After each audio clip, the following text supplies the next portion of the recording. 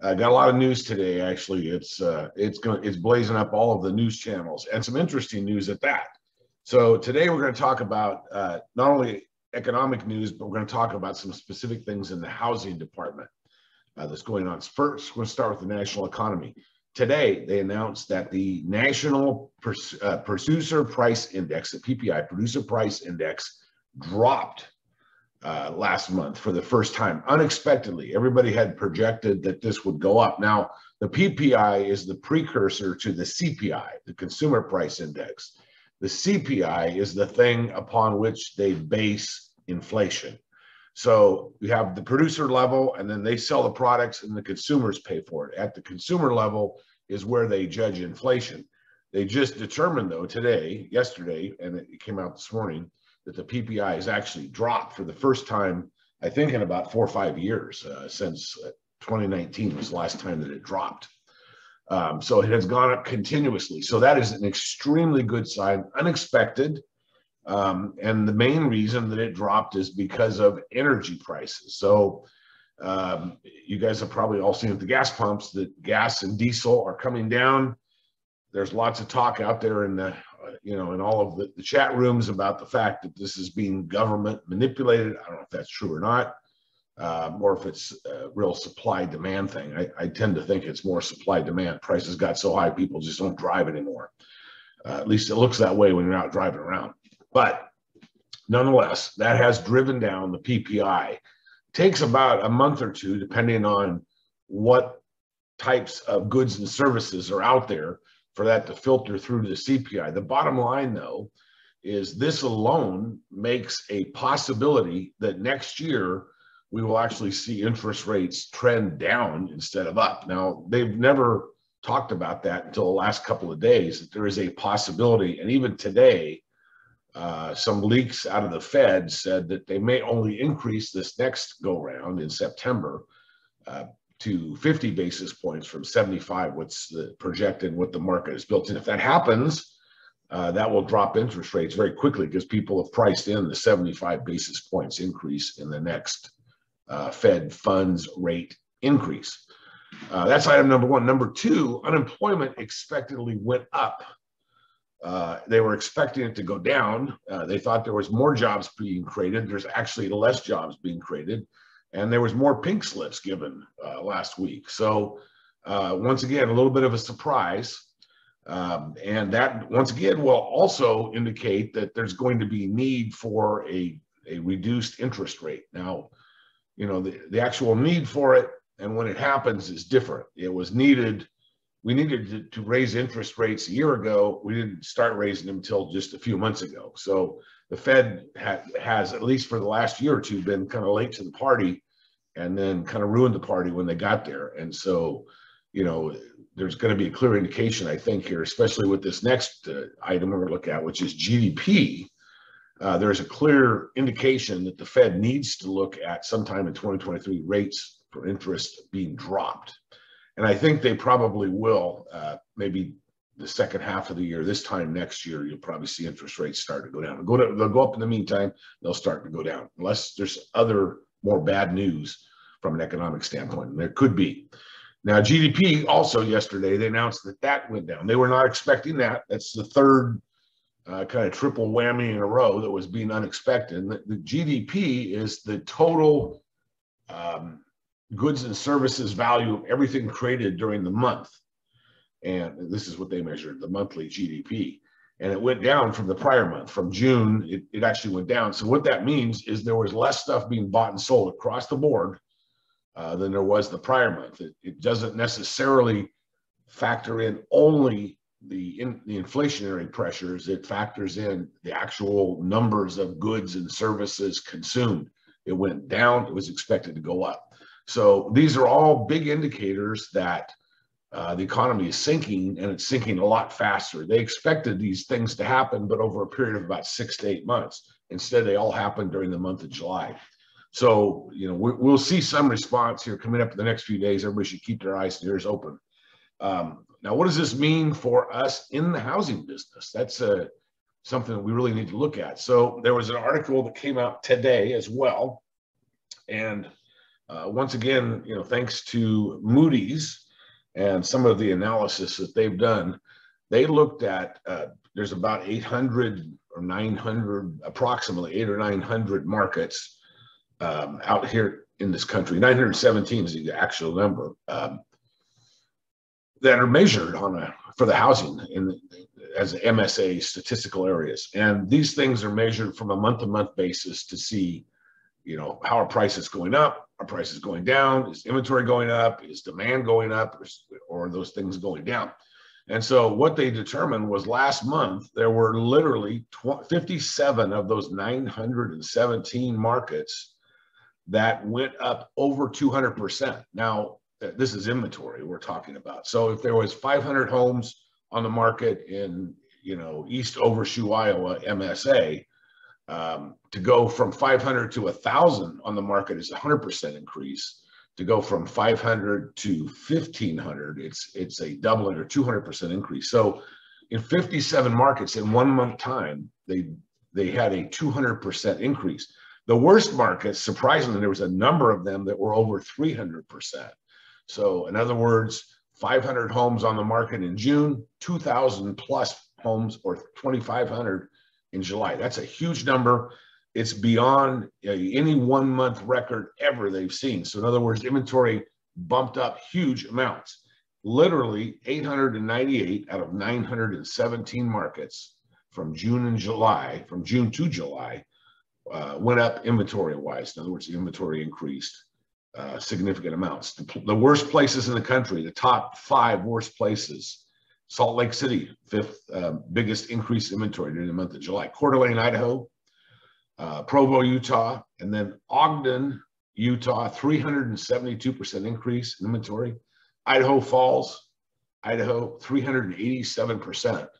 So almost a 4-fold increase added on to the existing inventory. What's this doing?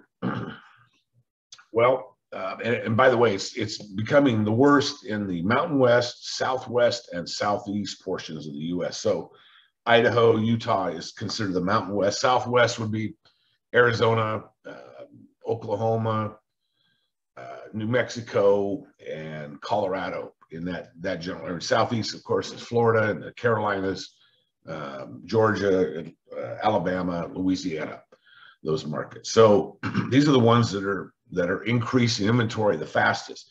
In addition to this increase in inventory, we're seeing a decrease in demand. Why is that? Well, we've talked about that for several months here. When interest rates go up as high as they've gone up, people just can't afford to get these houses. Now, what I'm seeing out here is you're going to see, I'm going to make a few predictions here, what I think is going to happen over the next year and a half. And this is why it's probably, I said this is one of this kind of golden window where you need to be looking to buy inventory and accumulate inventory and flip inventory and that kind of thing. I'm going to double down on that. I'm going to say this is probably the best time I've ever seen. And here's why. The inventory has gone way up. Demand from buyers has gone way down. That's a realistic demand. In other words, there's buyers who can actually afford to pay 6% interest to buy homes. The real demand is expanding dramatically on a monthly basis because there's still the same number or more people who want to own a home, but just can't afford it. Only about 30% of the people who could afford a home in January can afford a home today to buy. So that we've lost 70% of the buying market. Combine that with inventory going up, prices are dropping, but I don't think they're going to drop as fast and as far as they did in 2008. That's my first prediction. I think we're going to see a slower deflationary thing, except in the most overvalued markets. The most overvalued market in the U.S. Currently is Boise, Idaho. You have Salt Lake City, you have Austin, Texas, you have Phoenix, you have Las Vegas. These are some of the most overvalued markets. You're going to expect bigger drops in those markets. I think in a lot of the areas of the country, you're going to see more modest drops, but you're going to see more desperate sellers. And that's going to at least appear on the surface to these sellers as a, all rats need to leave the sinking ship event. You're going to be able to buy huge property profitable properties, huge amounts of profitable properties going forward. If you know how to do it, of course, and that's what we teach. But there's going to be huge opportunities in less than a year's time to make hundreds of thousands, if not millions of dollars on properties if you position yourself just correctly and you keep your eyes and ears open. The demand for the buyers is not going away. So if what happens, and this is my second prediction, sometime next year, the Fed's going to drop the interest rate. When that happens, buyers will mentally run back to the marketplace. All these ones that are sitting on the side. Remember, the big upturn in the markets, demand and actual buyers and prices going up was caused by this artificial having to sit on the sidelines during COVID. Wouldn't let people go look at houses for a long time there. You couldn't show houses, all that kind of stuff. The buyer demand built up. And then it started getting relief. People started buying, and there was less and less buyers. We got down to people who got a little late to the party. Now that buyer pool is building, and the supply pool is building. So like we said, if you can ever get yourself, even a once in a lifetime event where you've got a lot of supply, it's cheap, there's a lot of profit in it, and you got a lot of buyers, you can write your own ticket. You just need to do what you got to do to get to that point. So there are several ways you can make sales now by virtue of, we've talked about this before, you can buy down points so you can create a more profitable loan environment for your buyer. You could buy properties and lease option them out.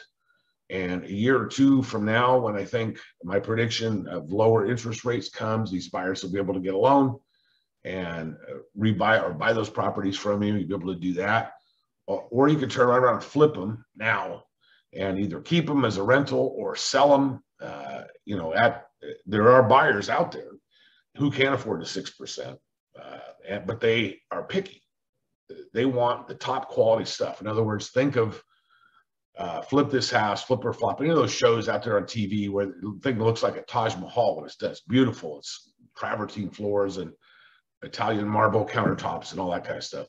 If your house looks like that when it's done, that'll sell just like that. You'll be able to sell it at or above, my belief, your asking price and the market price. We'll sell at the higher end of those things. So there's a window here, probably of a year or so, when it would be a good time to, if you can, to accumulate properties and then either put them in a short-term rental fleet, lease auction them out, or as I'm doing with one of my housing business, you just flip these things right now. Just get them out there, make them look great, and you put them on the market immediately and they get sold quick.